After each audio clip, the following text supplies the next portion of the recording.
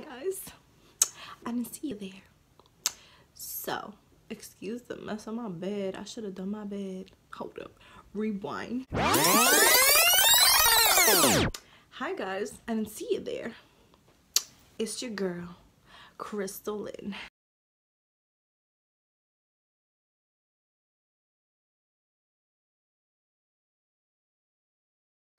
Hi guys, and welcome back to my channel. So today is a snowy day. It's really pretty outside. I'm actually right by my window, so it's pretty cool. It's pretty cool, bruh. I like this little vibe I got going on. How to move on from pain. Let's get started. All right, so first and foremost, you do not settle for less. Do not settle for less, ever. If you know you deserve the world, do not settle for less. Settling for less will leave you a mess, because you know what you deserve. You have your standards. Do not lower those standards because you're feeling lonely or you want to be loved or whatever the case may be. Do not settle for less. It will leave you a mess, literally. Been there, done that. Not doing that, you know. Another thing is, when we get hurt, we seek closure. We want to seek that closure, that you know, that apology from that person who hurt us, or we want that person to realize, you know, hey, I messed up. And a lot of the times those people aren't gonna give us that. You know, you have to stop expecting that. Like, stop expecting things from people, especially people who are, the thing is, a lot of people who do, like, a lot of people who cause us pain have been through pain. The thing is, they are not, the difference between those, like someone who wants to heal and someone who is in pain, is that the person with pain doesn't reflect their pain within.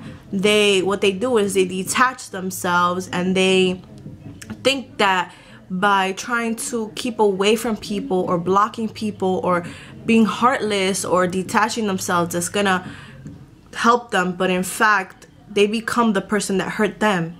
And we don't want to be that kind of person. We're trying to heal. Yes, there's pain, but there's growth in pain, and therefore we have to evolve and accept that pain, and we have to find that within. We have to give ourselves that closure. We have to tell ourselves, let's forgive this person for ourselves, not because, you know, we want that person to acknowledge us and give us worth. No, when you know your worth, you don't have to find it in other people. You find that within.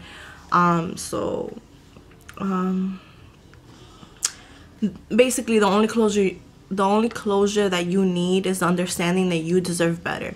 The second you know you deserve better, and you should always know that, is the second that you know that, you know what, I'm gonna stop looking and waiting and hoping that this person will understand that I deserve better, but instead focus on myself and know I deserve better, so I'm gonna do better, and I'm not gonna be bitter. I'm gonna be better. You know, a lot of people stay bitter, stay in that pain, they stay stuck in that pain, and that's not what we're trying to do. We're trying to evolve, we're trying to come up, you know.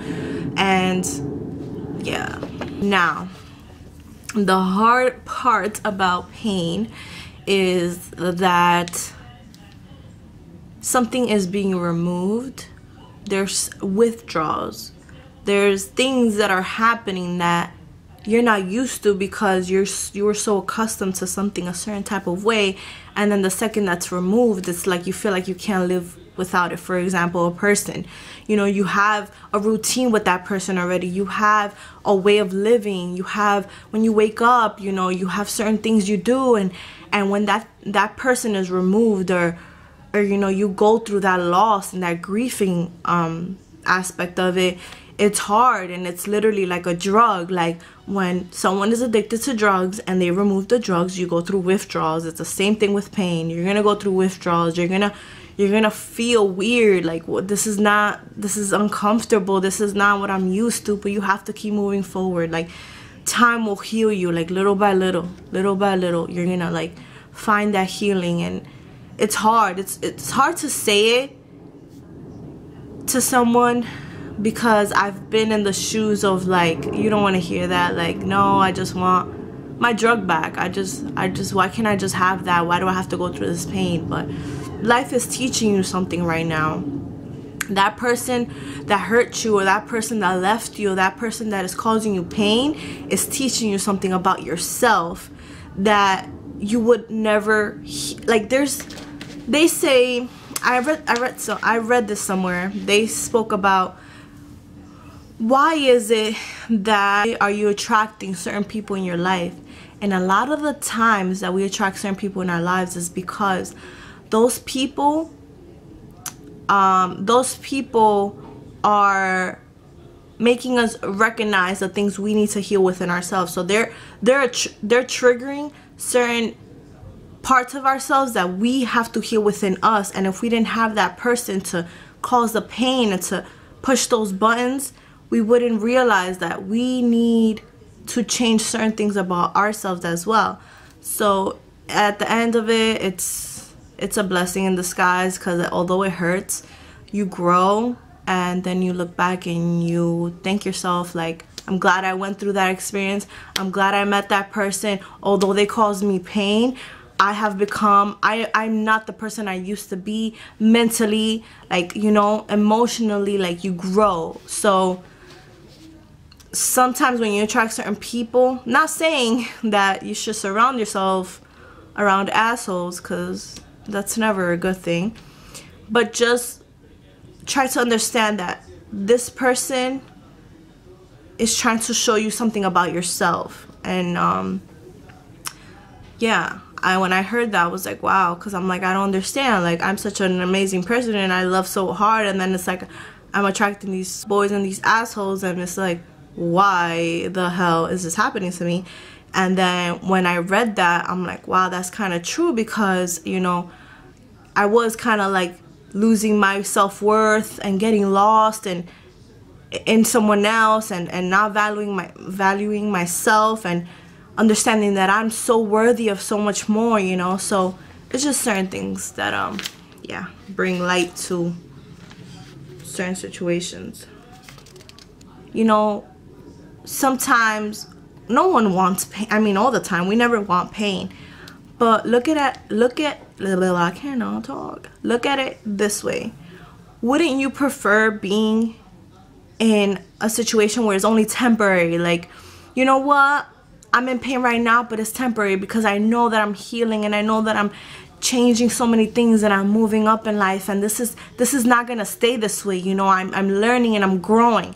Instead of being like, this hurts, but I don't want to change it, and I just want to be here, and this is what I want, and you're not open-minded. You're just stuck in your ways, and you just, and you're with someone who's causing you pain, but you don't want to let that person go because you love them and you think that's love. And love is not pain. Like, love doesn't hurt. Love heals. Love, everyone needs love, and love doesn't cause all this pain and heartache. That's the toxic relationship. That's not love, you know. So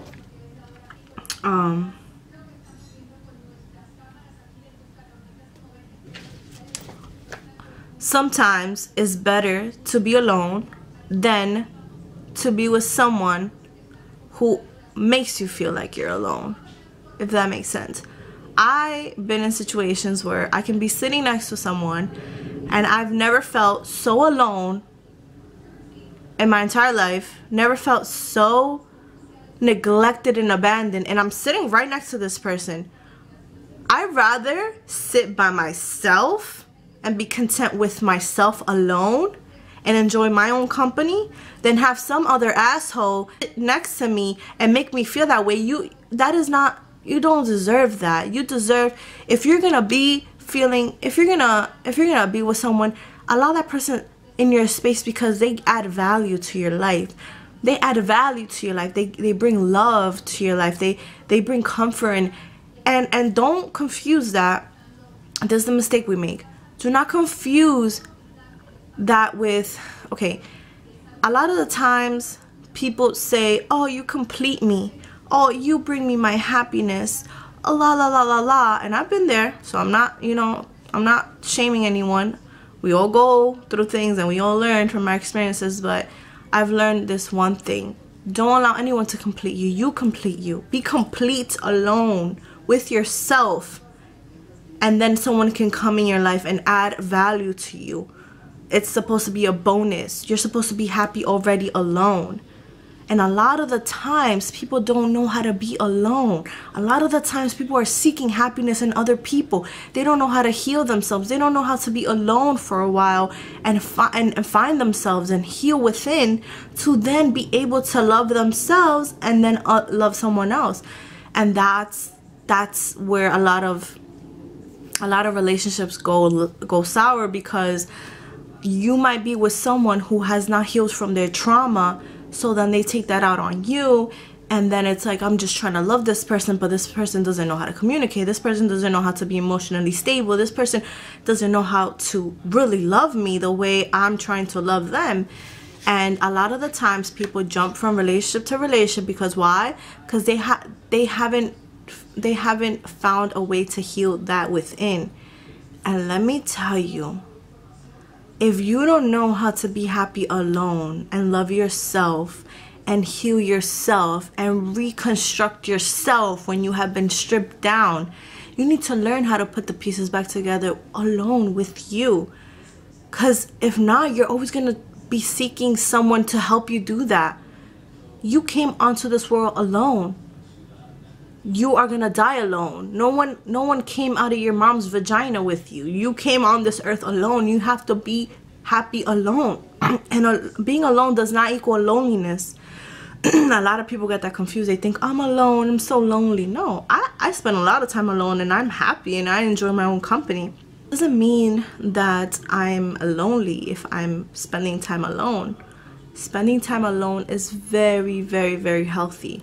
You recognize what you need within. You kind of silence the world out. Figure out what makes you happy. Forget about what she said. Forget about what social media is telling me I need. Forget about what my parents want me to do. Forget about what my friends think I should do. How am I feeling? And what do I want? You know? And it's okay to be alone. It's okay to not have anybody by your side. Or, you know, yeah, like, I'm not saying, you know, solitary confinement and just isolate yourself from the whole world and just never talk to anybody again. No, you can't block love out, because you might be hurt and you think blocking love out is gonna help you be less hurt, but then it also doesn't allow love to come in or to come out. It's a two-way thing. And that is how you will learn that when someone walks out of your life, it does not budge, it does not move you so much had it been years before, when you were not content with yourself because you seeked happiness in other people. And the second someone walked out on you, you just self-destruct because you built yourself up because that person helped you or because that person was present. No. We're not doing that no more. 2019, you can walk out on me, but I know I'm worthy. I'm deserving of better things and greater things. And I know who I am. I know what I bring to the table. So if you want to walk out, I'm happy, more than happy to eat alone, because I know what I bring to the table, and I know what I have to offer. And if you can't see that, someone else will.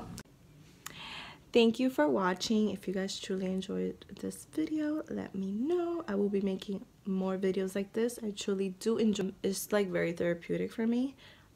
So I love it. And if you guys enjoyed this video, give it a thumbs up. And until next time, bye guys. I love you. Mwah.